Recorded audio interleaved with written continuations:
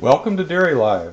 DairyLive is a powerful herd management tool that will make your job as a dairy professional easier. In this short video, I will show you how to use the DairyLive Herd Explorer. The Herd Explorer is what you will use to organize your animals, semen inventories, checklists, reports, and various designs that you will be managing. The Herd Explorer is structured as a hierarchy of groups. Each main group represents a category of objects, such as animals, checklists, reports, and so on. Within each category there are groups, and within groups there can be additional subgroups.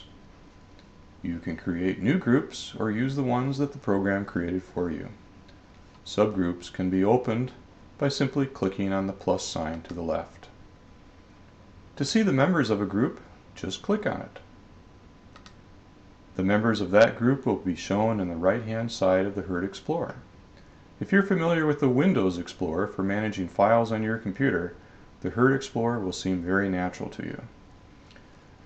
You can create new subgroups by selecting a group, right-clicking your mouse, and selecting New.